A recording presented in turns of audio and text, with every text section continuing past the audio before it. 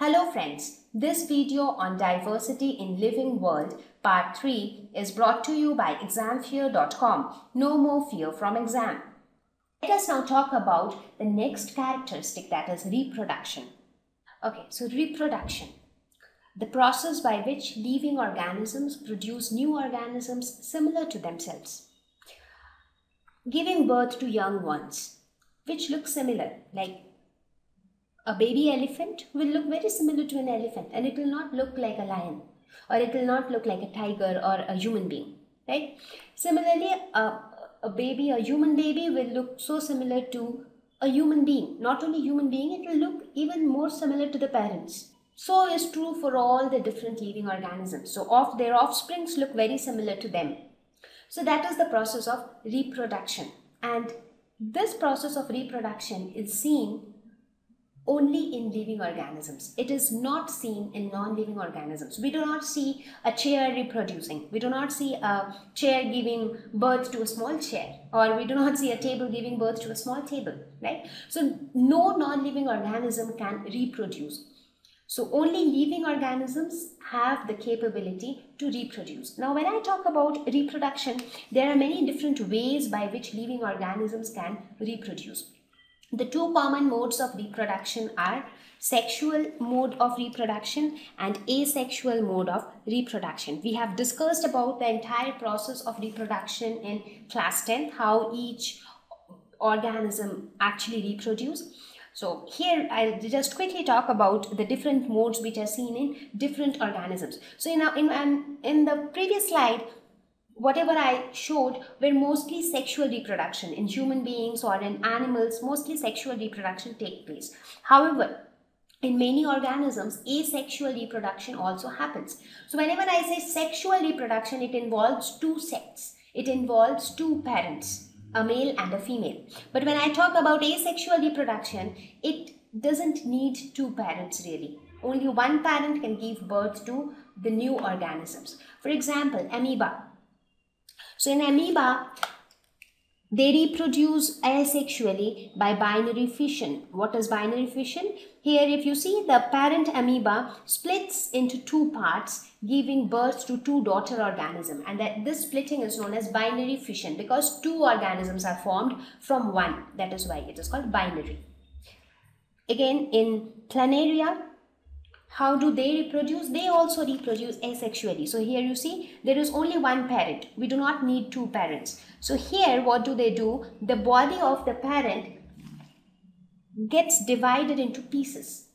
And then each piece is capable of regenerating, or each piece is capable of giving rise to the entire organism. So only one organism gave rise to three daughter organisms. So here also only one parent is involved and three new organisms are formed. So this is how planaria reproduce asexually. Again, if you talk of Hydra, so they reproduce by budding. This process is known as budding. What happens in that? So in Hydra, this is how they look like, right? They have these tentacles. So a small bud appears here, somewhere here in their body. So there is a small outgrowth, and that is known as bud. This bud gradually starts growing and it grows into a new organism. So once it becomes mature, it detaches itself from the parent organism. So that is how budding actually takes place, and they reproduce asexually. Again, in many plants like strawberry and grasses, they reproduce asexually by vegetative propagation. So how do they reproduce? So here you can see what kind of roots. I mean, if you look at their this part, the stolon, so it is actually getting over, meeting the ground at some other point where again new roots are developed and a new plant grows altogether. So that is how new plants arise from existing plants, by vegetative propagation. So this process is vegetative propagation. Again, in some other organisms like rhizopus or fungi, they reproduce asexually by spore formation. So there are small spores contained in these kind of structures in their bodies. So these spores are capable of giving rise to new organisms altogether, right? So not only these, there are many other modes like fragmentation, regeneration, by which living organisms can reproduce asexually.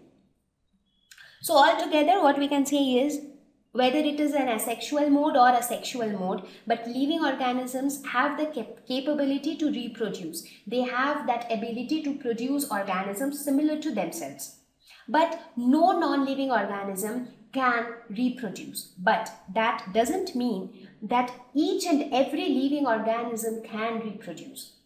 There are many organisms which are not capable of reproduction. For example, you would have seen that there are many human couples who do not get a child.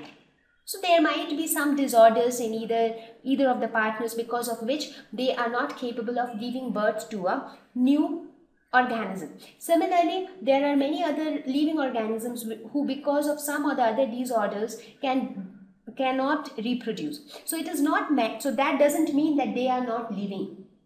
So reproduction is not a necessity for an organism to be living, but all living organisms, only the living organisms can reproduce.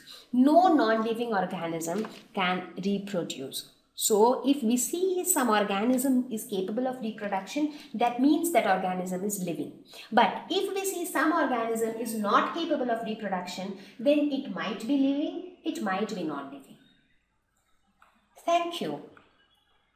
Please visit www.examfear.com to watch more videos, attempt free online test, get free study material, find tutors and mentors. Thank you once again.